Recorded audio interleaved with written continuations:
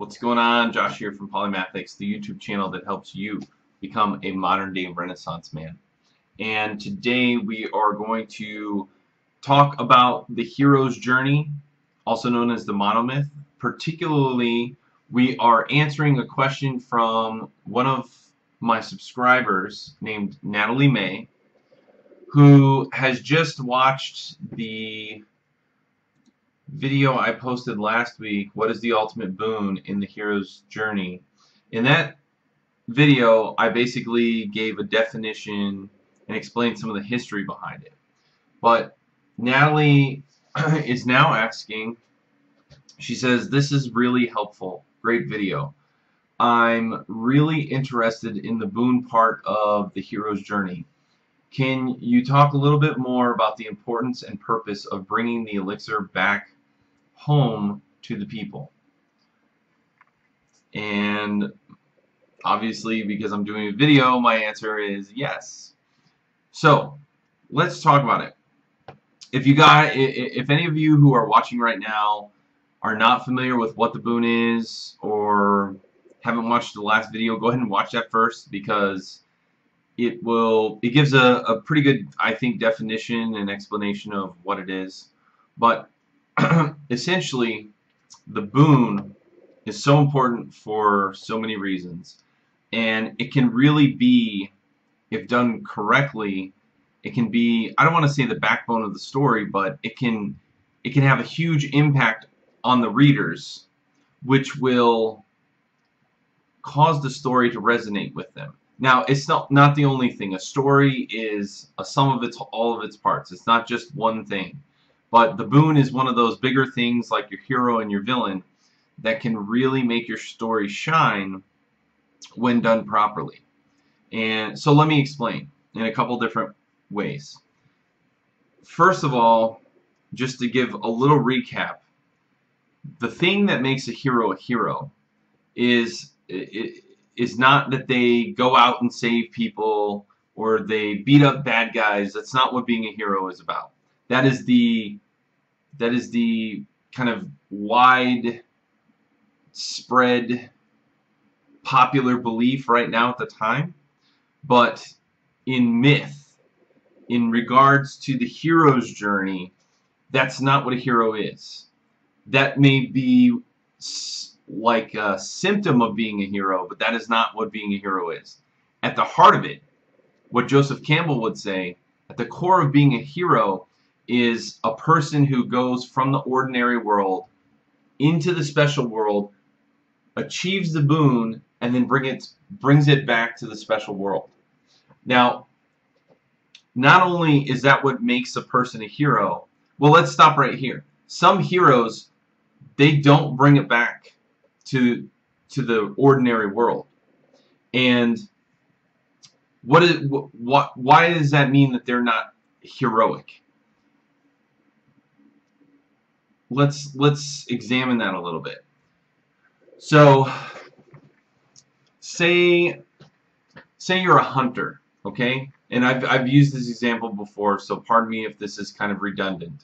But in the old tribal days, when we first started telling stories and stuff, the first stories were about hunting animals and the animals that you would encounter on the hunt, or maybe you would go into another tribe, but you go out into the wilderness, which is a special world, in order to get to hunt, to get food for the winter, we'll say. You're the hunter. Your hero's journey is to go out, get that food, and bring it back to the people. Now just imagine if you went out, you got a deer or a pheasant or a rabbit, whatever the case may be, maybe several, right? You and the hunting party. And instead of bringing that back to the tribe, so everybody, the women, the children, the elders, could eat that food and live to survive another winter, what if just you or just the hunting party ate it all and then left? Or stayed out there because maybe they found another tribe that they like better, I don't know. But is there anything heroic about that? And the answer is no, absolutely not. That's the true defining factor of a hero that separates them, and really in a story, let me focus here again. Okay, really in a story designates who the hero is it's the person who brings the elixir back. So that brings up another good point. In your story, you can have multiple heroes, and it's hard to explain. Every story is going to be a little different, but just imagine the hero that sets out on the journey, goes out, gets the boon, but does not bring it back. Maybe it's because they want to stay in the special world. They found another tribe that they like better, and they would rather stay there. Or they go out into the special world and they die. And this is actually, in most cases, the mentor. If a great example of this, is Star Wars, right? Even though Luke gets a call to adventure, the true call to adventure comes to Obi-Wan. Obi-Wan is a Jedi Knight. He's not a Jedi Knight in training. He is a Jedi Knight. He is the one that Leia reaches out to for help. He is the hero that was meant for that journey. But the problem is, even Obi-Wan tells Luke, he says, I'm getting too old for this kind of thing. You know, join me, go to Alderaan, and I'll teach you the ways of the Force. So that was Luke's call, but the real hero for the journey was supposed to be Obi-Wan.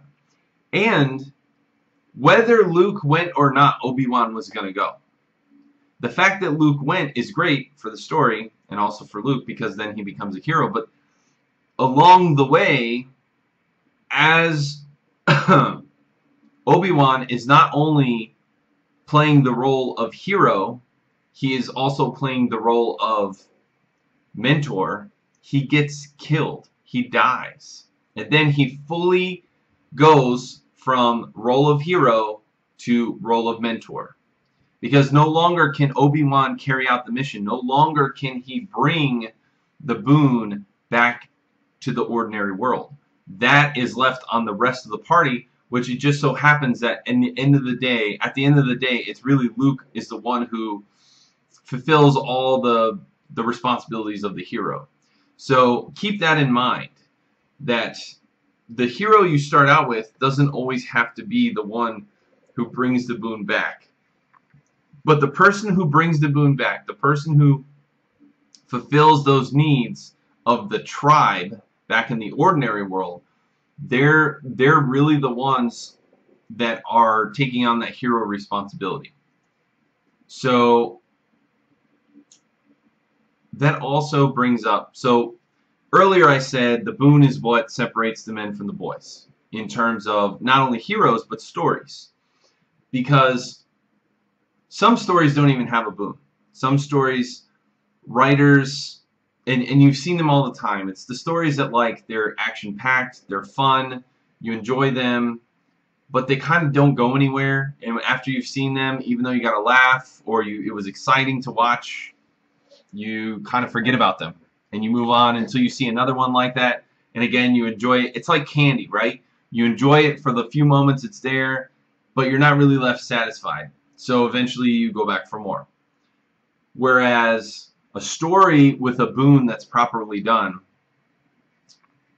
can transcend that momentary satisfaction and resonate with an audience for a long time, like a home-cooked meal would fill you up for hours and hours, and you may even years later think back to your grandmother's homemade pot roast or something like that, and just reminisce on how good it was.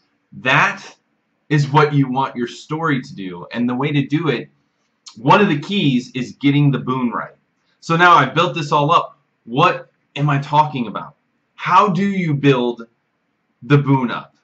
It's great. Okay, Josh, thanks for telling me that it needs to be the right boon, but how do I do that?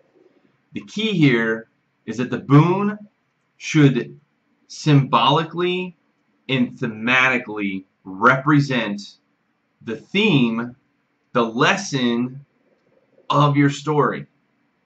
The boon should be the thing that really drives home your message, okay?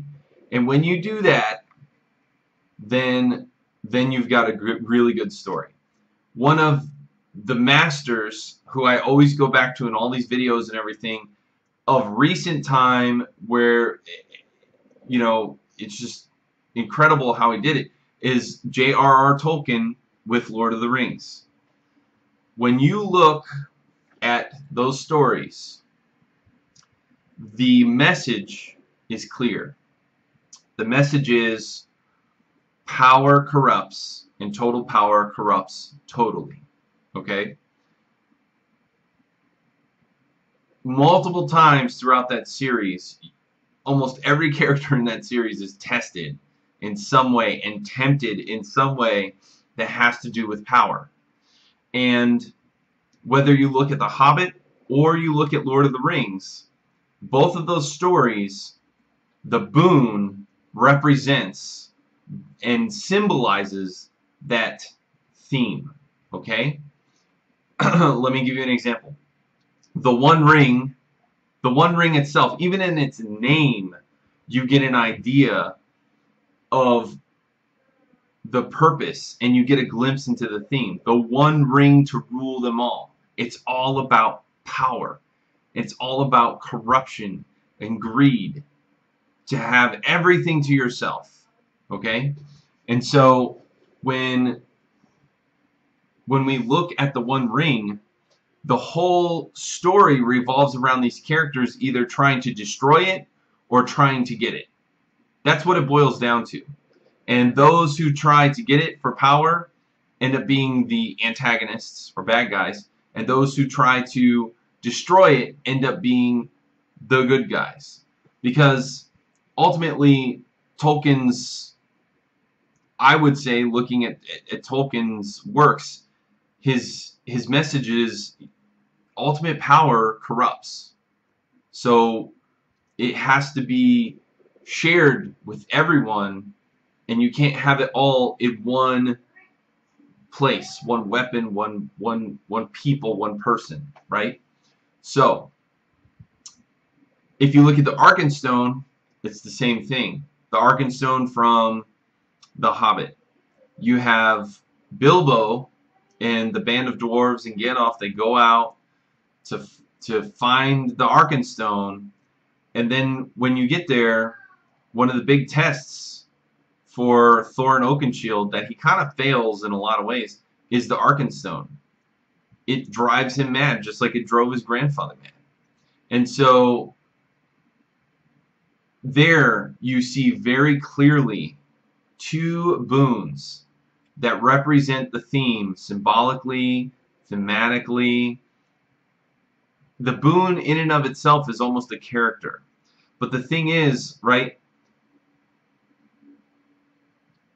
that information that the boon represents is the information not only that the theme represents, but ultimately that the writer believes society has lost track of, or perhaps technology or something has evolved currently that the writer believes we need to take a new look at it from a different angle.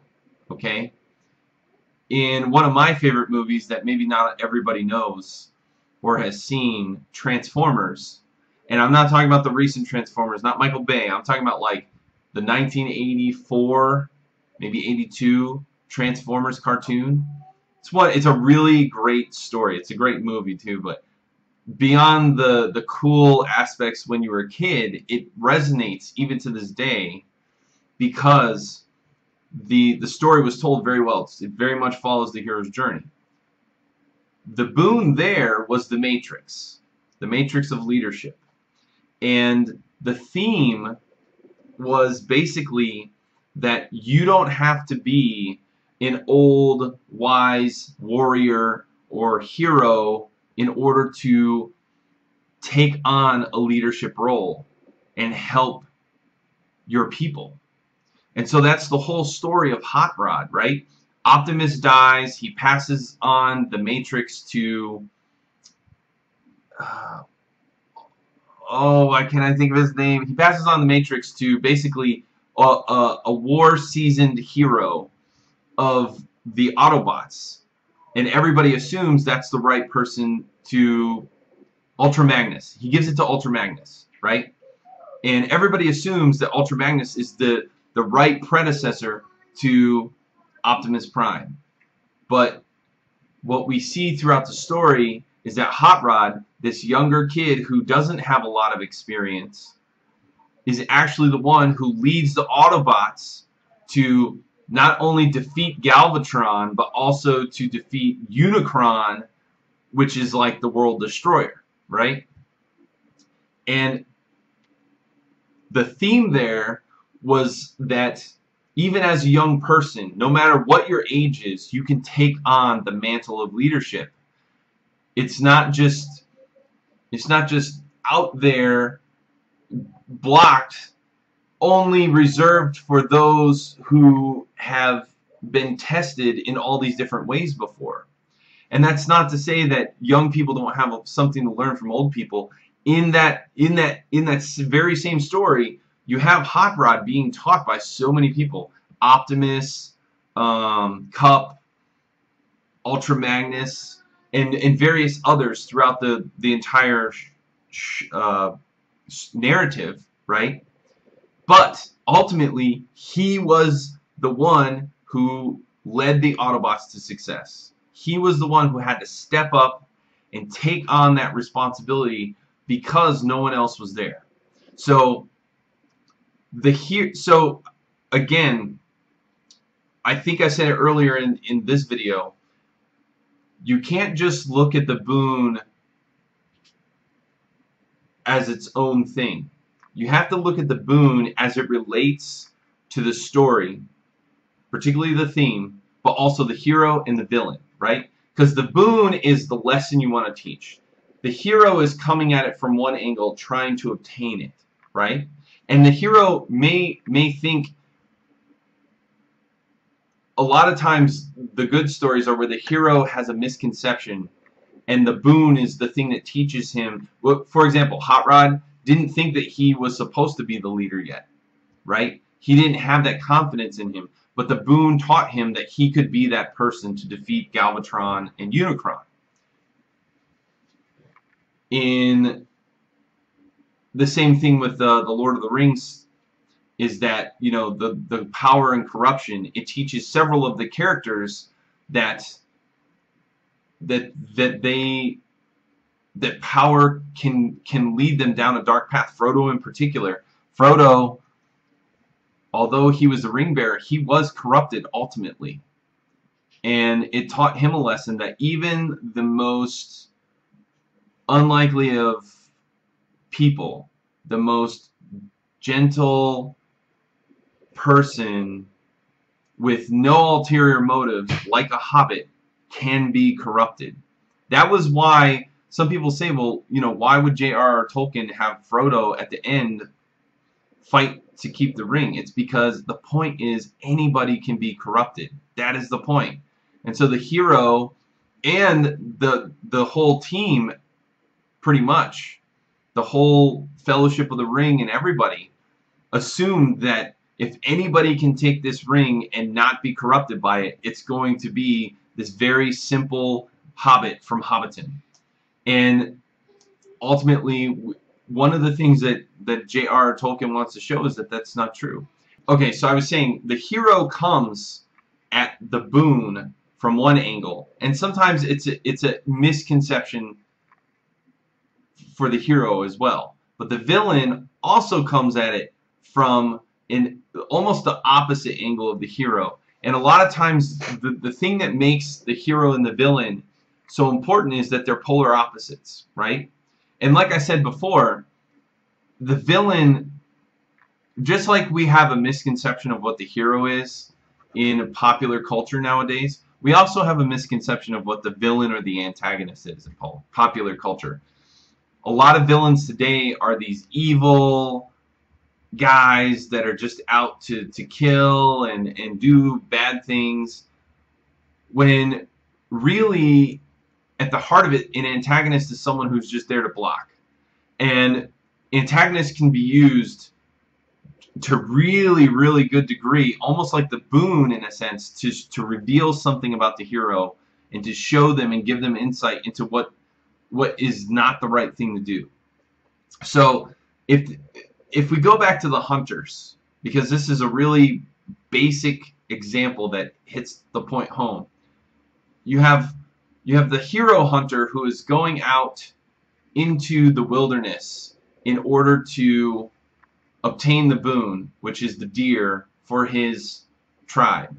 Well, then you have the villain hunter who is also going out to obtain the deer, also for his tribe.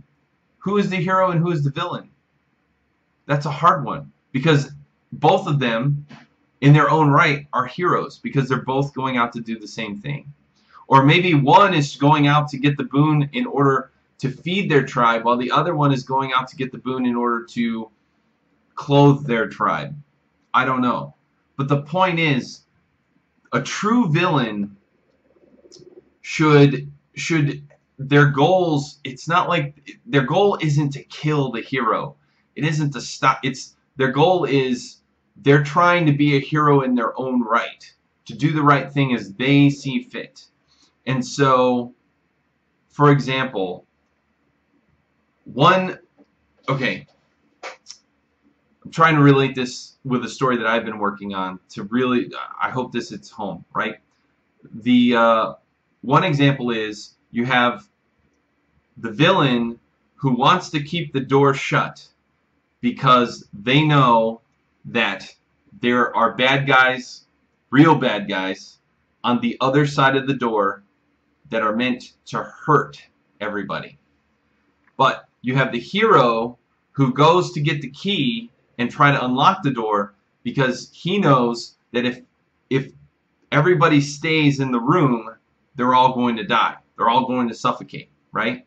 So the hero believes, has faith and hope that if they get out of the room, they can fight the bad guys and eventually win. Whereas the villain or the antagonist who's trying to keep the door shut, their belief is that they're saving people, but it's coming from a wrong center, because it's coming from a center of fear rather than hope, right? The hero believes that they can overcome the challenges that will come in the future, whereas the villain in this scenario is afraid that the future will bring worse terrors than the current one. So basically the villain is choosing everybody die here in this safe zone, in this safe box where we can't be touched, whereas the hero is saying no. We open the door and we fight what's out there. We take on what challenges are out there.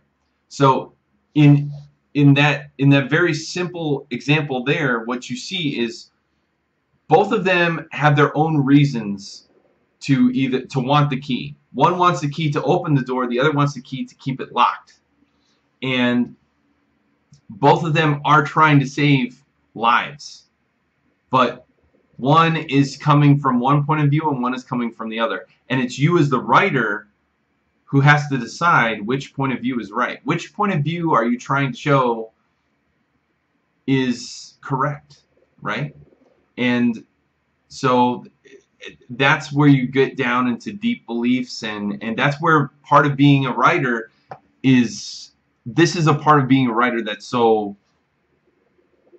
powerful. If you tell the right story and the theme that's tied into the boon that is gone after by both the hero and the villain is depicted appropriately, you can have a really powerful story that, just like Grandma's pot roast, will resonate with people years and years down the road. And the reason, now here's the other key. Okay, so we talked about how do we make the boon powerful? How do you do that? Well, you tie into it a lesson, a theme. But here's the key, right? This is another thing that sometimes writers miss the mark on. This can't be some lesson that was taught in the past. For example, the boy who cried wolf, right? That's a lesson we all know. Goldilocks, a lesson we all know. Sometimes can be applied still today, but the thing is, the lesson that's been taught. The true lesson, the true themes that are crushing it right now are themes that are relevant today. Themes that, like, when the audience leaves, they don't know what the writer has just done. But if it was done properly, not only did he entertain them and give them a good story, but he taught them a lesson that they can take into the real world and use it now. And ultimately, that is what your boon is. That elixir, that sword, that whatever it is that they bring back, the key, the map, that is the power. That is the lesson that they can bring into their own lives and use every day. So, for example, we already discussed Lord of the Rings, the power and corruption theme.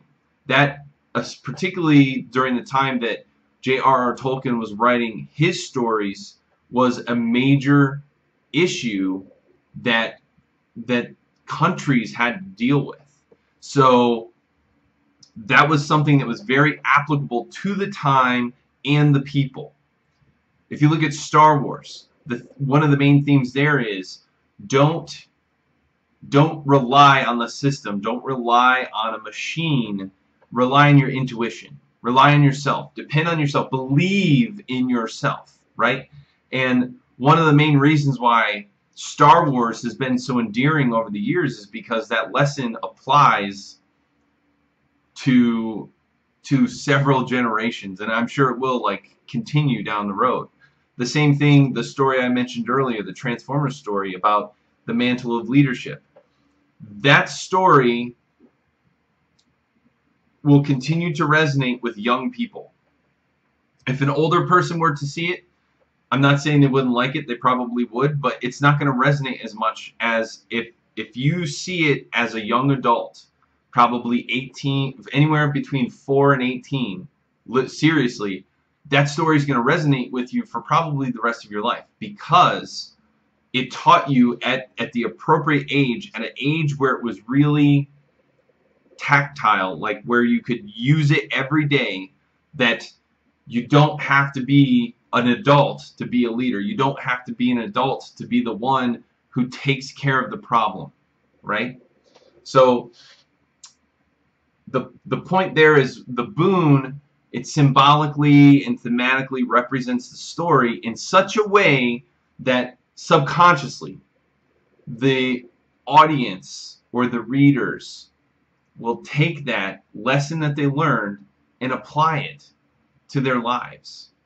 And you got to remember, unlike writers, most people, when they watch movies or do entertainment, read a book, see a story, whatever the case may be, they don't think this deeply into it. This is us as writers in analyzing stories, analyzing the monomyth, analyzing the hero's journey, analyzing psychology, because that's where a lot of this ties in with, in particular.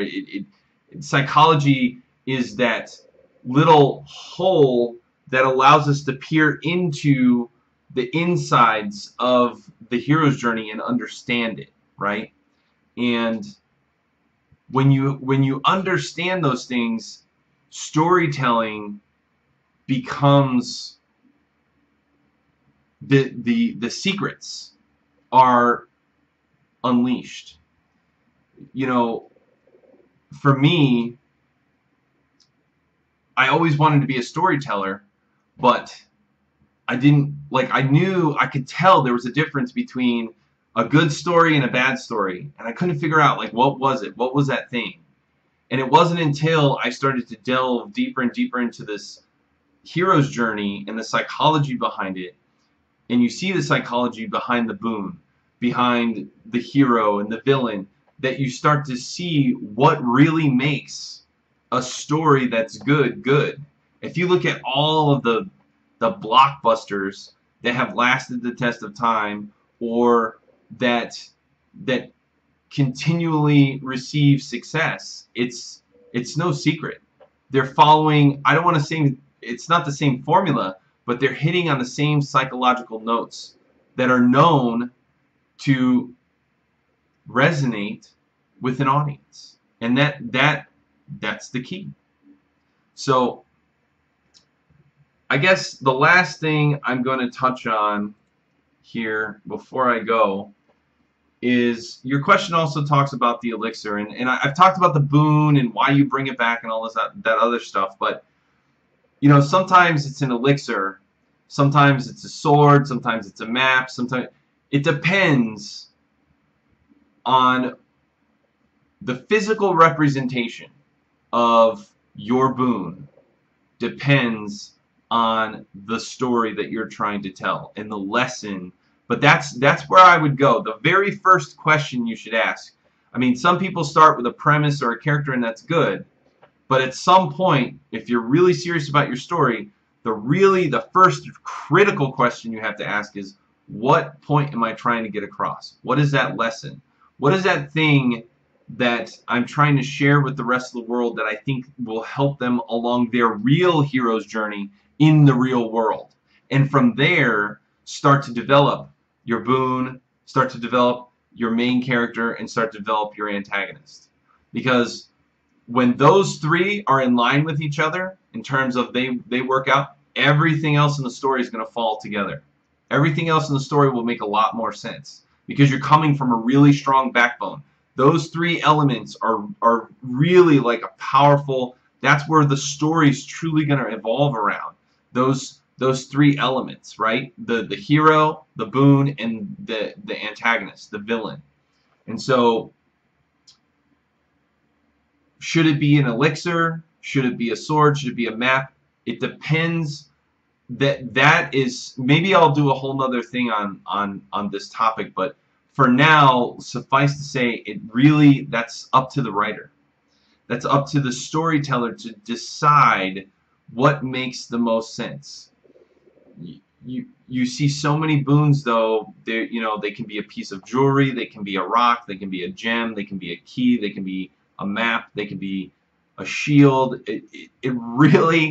It's symbolically, what is that thing going to trigger in the audience on a subconscious level that they'll identify immediately with what that's supposed to mean, right? I think that's really what it is.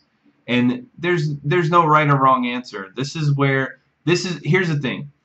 A lot of people will criticize writers, and particularly writers who use the hero's journey, for being like, oh, it's a formula, it's formulaic, but that's not true.